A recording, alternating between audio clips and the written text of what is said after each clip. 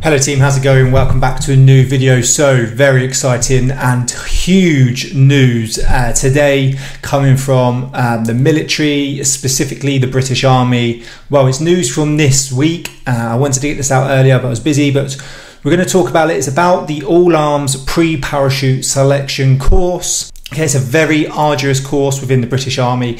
It's one of the toughest courses within the British Army and around the world that soldiers have to go through to earn the coveted Maroon Beret. So that's the one you'll see mainly with paratroopers of the Parachute Regiment, but anyone who else is attached to 16 Air Assault Brigade. So like myself, soldiers in 7th Parachute Regiment, Royal Horse Artillery, 216, 16 Medical Regiment, you've got the Royal Engineers. Anyone who's attached wears the Maroon Beret. And this huge news is that a female soldier, so an enlisted private soldier, female, has passed the course for the first time. So the first woman, Captain Rosie Wild, passed back in 2020, and she was in 7th Parachute Regiment, Royal Horse Artillery, but she was an officer, a captain. Okay, and it was outstanding that a woman passed back then. She broke it. No one had ever passed. Okay, but this is the first time a female private soldier, okay, Private Carter is her name, she's 21 years old. And it's the first time a female has ever passed, and the Parachute Regiment has been around since World War II. It's absolutely huge news, very exciting. It's definitely going to change it forever.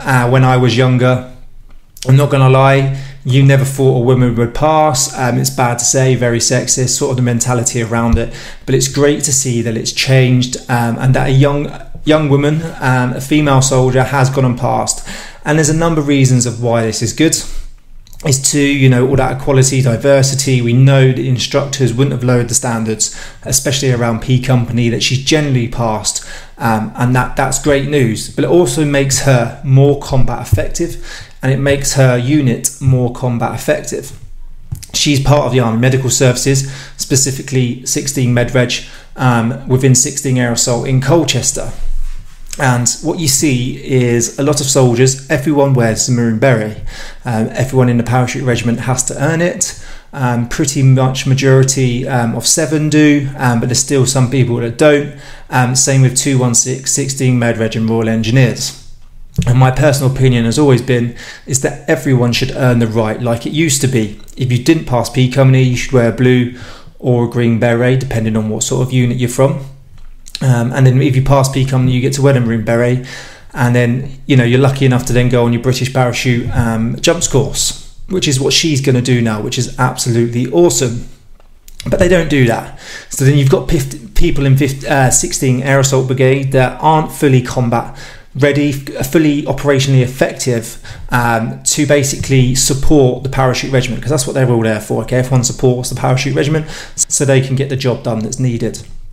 Okay, but she's going to be able to go on, get her wings, and she's going to be able to be, I believe she's a combat medic, and she's going to be able to attach herself to 2 or 3 para, and when they jump in, she's going to be able to jump in with them, which is absolutely exciting news for her, and for the whole of the British Army, because I was reading an article where it said she's now gone back to unit, and it's built more confidence for other females within the unit, which I totally understand. When I was back in 16 Brigade, honestly, it was like, no female is ever going to pass. There was a few females that had attempted and wanted to, but I just don't think they had the confidence to go on the course. And it's all good seeing Captain Rosie Wild, absolutely outstanding first woman to do it, which obviously allowed a couple more females to go on.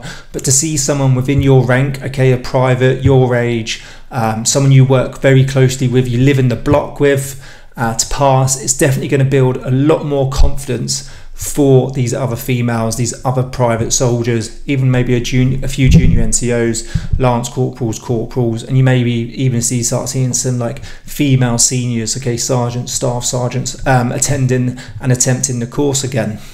It's a very arduous course. For those people that don't know, there's 8 tests that you have to do. So for the Parachute Regiment, it's actually sort of a bit of a week off, because their phase 1 training is so hard. They then go away for a week and they do the 8 tests. So you've got, the 10 miler, Trinasium, 2 miler, milling, 20 miler stretcher race, and the log race, and your run. So they're the tests that they have to do. and then for the steeplechase, and then for sort of like attached arms, so you, and your all arms, so artillery engineers, they go and do the all arms pre-parachute selection course. You normally do some sort of pre-para, which is around 2 to 3 weeks long. You'll do a regimental beat up before that. You then go up to Catterick, you do like 2 weeks more beat up, and then you do the test. So it's slightly different, very, very physically and mentally demanding.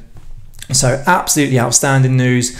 But I wanted to get it out there. A female soldier has pretty much done the impossible of what, when I was younger and joined the army, and people well before me, you know, it was females never going to pass. Captain Rosie Wild has gone and done it in 2020. And then Private Carter, 21 years old, private, in 16 med reg, has absolutely gone and done it. So congratulations to her. Hopefully, like I said, it's going to spur on a few more females. Like I said, this is very, very important. You need to earn the right to wear that maroon beret, in my eyes. I think that's the way it should be. It is how it is within the Marines, and you know, Army Commandos. You have to earn the right to wear the green beret. The parachute regiment have to earn the right to wear the maroon beret. So I think everyone needs to do that. But it's also operational effectiveness. I know 16 air assault is air assault, so that could be coming in by heli, Chinook, fast roping in. But the main bulk of the job and what they're known for is jumping in under parachute, okay, under a canopy. So the more people you have within that brigade that can do that, you know, the better and more operationally effective you are, because you know it also allows you to attach a more variety of people to 2 and 3 para, because you know there's only a limited number of not limited number, but there's a smaller number of sort of like, you know, para-trained combat medics. But if they were all para-trained, they could all attach themselves to 2 and 3 para, you know, and get on the Herc and jump in with them. So that's the news. We'll bring you some more news soon. Very exciting. And I'll see you soon. Thank you.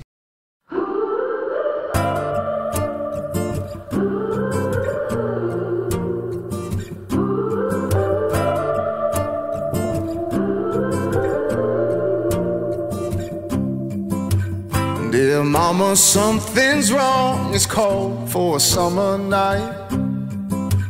I feel there's something far beyond what